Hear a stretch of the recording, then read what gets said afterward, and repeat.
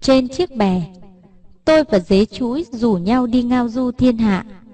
Chúng tôi ngày đi đêm nghỉ, cùng nhau say ngắm dọc đường. Ngày kia, đến một bờ sông, chúng tôi ghép 3-4 lá bèo xen lại, làm một chiếc bè. Bè theo dòng nước trôi băng băng. Mùa thu mới chớm, nhưng nước đã trong vắt.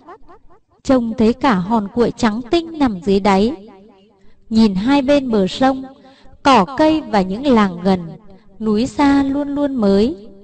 Những anh gọng vó đen sạm, gầy và cao, nghênh cặp chân gọng vó, đứng trên bãi lầy bái phục nhìn theo chúng tôi. Những ả cua cành cũng dương đôi mắt lồi, âu yếm ngó theo. Đàn săn sắt và cá thầu dầu, thoáng gặp đâu cũng lăng xăng, cố bơi theo chiếc bè, hoàn nghênh váng cả mặt nước.